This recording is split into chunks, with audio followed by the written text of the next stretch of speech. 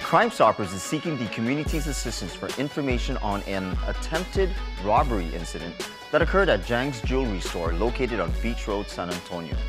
On September 11, 2012, at about 12:30 p.m., police responded to the attempted robbery incident.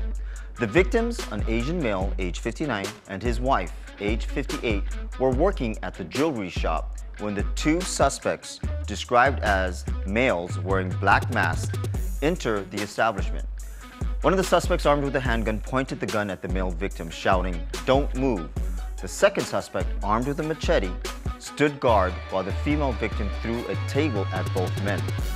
The male victim escaped, shouting for help, while both suspects struggled with the table. One of the suspects struck the female victim on the face, causing her to fall down.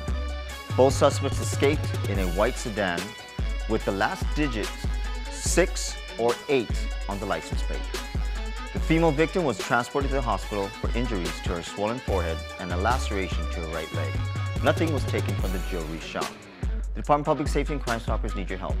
Please contact the Crimestoppers hotline at 234-7272 should you want to remain anonymous, or use our website at nmicrimestoppers.net. Crimestoppers pays up to $1,000 for any information leading to an arrest. It pays to call.